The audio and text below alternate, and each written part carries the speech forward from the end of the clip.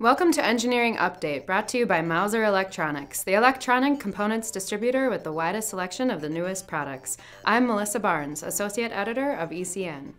With this week's headlines, here's Editorial Director Jeff Ranke. Yeah! Jeff's on the road this week, and while I'm at the helm, we're talking self-healing, laser-resistant chip technology, BMW's new co-pilot, interactive subway maps in the Big Apple, and thin ribbons used to power big batteries.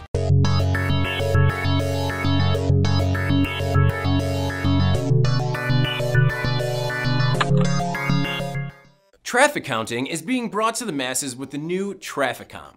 Typically, municipalities were tasked with calculating the amount of traffic on a particular stretch of road. It often resorts to extremely expensive devices and data not publicly reported. Now, the creators of TrafficCOM hope to change all that with a relatively simple and affordable device that just about anyone can use. The device works through the use of a pressure-sensitive hose that records the number of vehicles that cross it onto an integrated Arduino computer. The numbers are then displayed from within a weather-resistant clear plastic housing. The TrafficCOM's stored data is retrieved by simply plugging it into a computer through a USB cable. Users upload the data onto the website, which provides a full data picture of the region.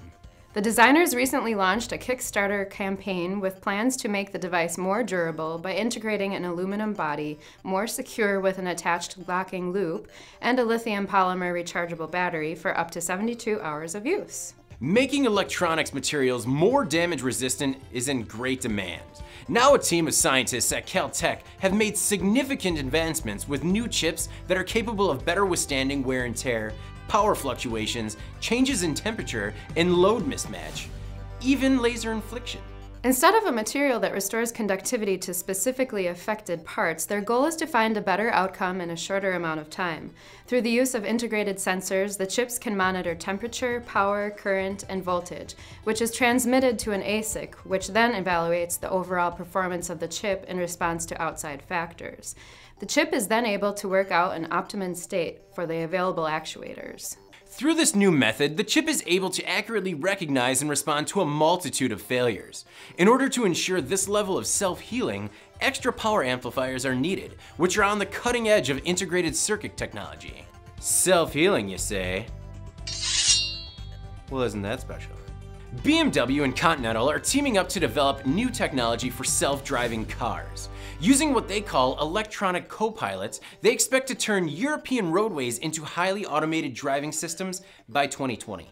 Continental and Mercedes have already produced the adaptive cruise control and emergency braking assistance systems, as well as the research project called HAVIT that developed a highly automated assist system for navigating through traffic jams and construction. BMW has shown their experience in this area through the Track Trainer, a self-driving track car which uses a high-resolution GPS and video data system to navigate fully autonomously.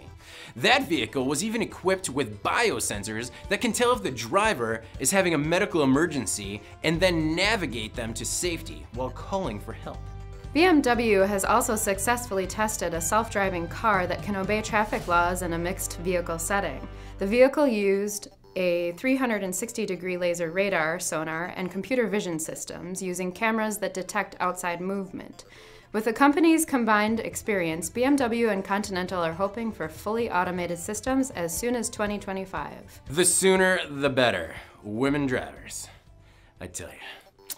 The Metropolitan Transportation Authority in New York City is set to introduce interactive HD displayed station maps for their subway system. Better driver than you, the high-tech displays will provide simplified directions for users with real-time service alerts. On-the-go touchscreens will display valuable information to commuters, such as train arrival countdowns, outages, neighborhood maps, and other special alerts. The kiosks will take the place of digital billboards while not in use, which will help to fund their operation. The interactive technology of the new subway maps will allow users to input their destination, and the screen will show them simple directions with multiple mapping visuals. The information will be synchronized through a broad network, which is built on a flexible platform. This will allow for third-party developers, who are all better drivers than Melissa, to join the group in creating their own apps and customizable software. Really? A team of materials scientists at the University of Rice have found a new material that allows for more efficient lithium-ion storage. The material is a hybrid of ribbons of vanadium oxide and graphene. The material could supply high energy and power density for use in electric cars and other demanding devices. The ribbons are thousands of times thinner than a sheet of paper, yet they hold the potential of other current materials since they have the ability to charge rapidly.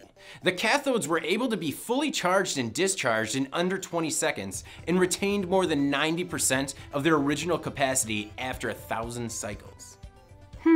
A decent performance. Wish I could say the same about Jeff Standen. Well, that cuts deep and wraps it up for this week's report. I'm David Manti, and this has been your Engineering Update.